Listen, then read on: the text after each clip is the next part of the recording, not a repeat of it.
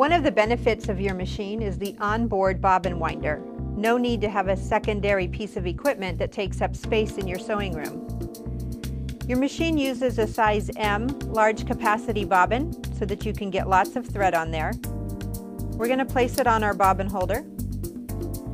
Bring your thread through the top loop directly above your spool of thread, through the top hole of your thread guide.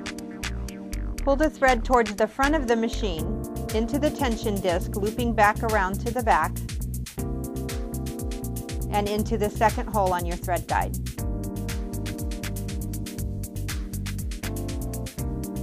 Wrap it clockwise around your bobbin a few times. Engage your bobbin winder, and you're ready to wind your bobbin. Once you've engaged your bobbin winder, you want to turn your machine in manual mode and then press your start button, and your bobbin will wind. It will not automatically shut off, so you're going to want to watch your bobbin, and when it's full, press your stop. The other way that you can wind your bobbin is while you're stitching.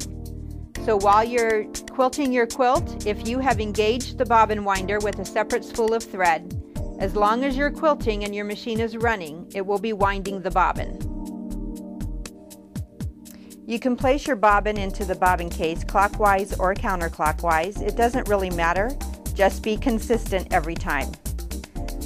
Slide your thread into the slot, pull so it goes into your tension, and place into the machine.